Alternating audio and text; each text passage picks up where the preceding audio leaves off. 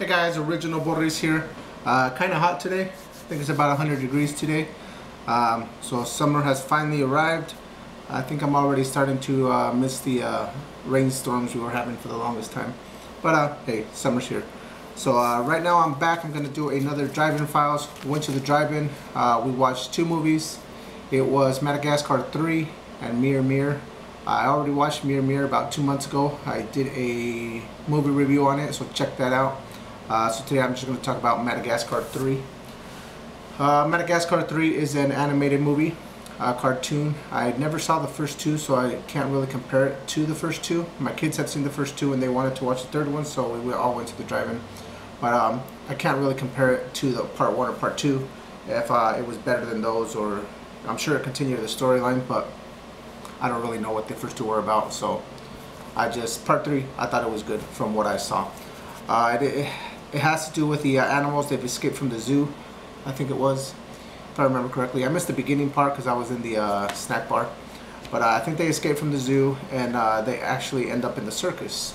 They become friends with some circus animals and eventually they join the circus and become a part of this.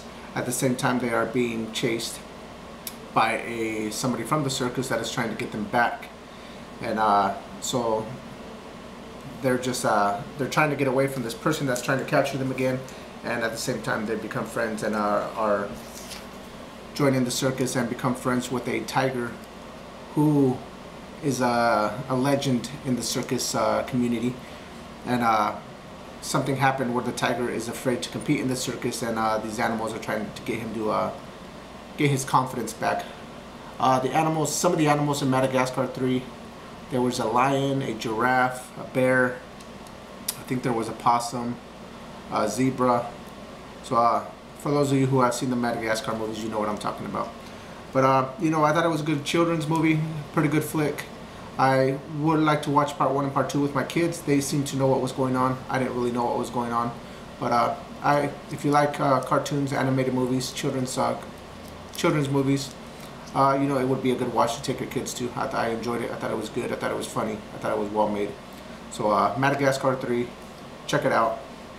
It'd probably be best to watch 1 and 2 before you go and watch part 3 like I did, but my kids knew what was going on. So good movie, funny cartoon, and had a good time at the drive-in. So Madagascar 3, check it out. I recommend it. So good times. Thanks for watching. Stay tuned for more.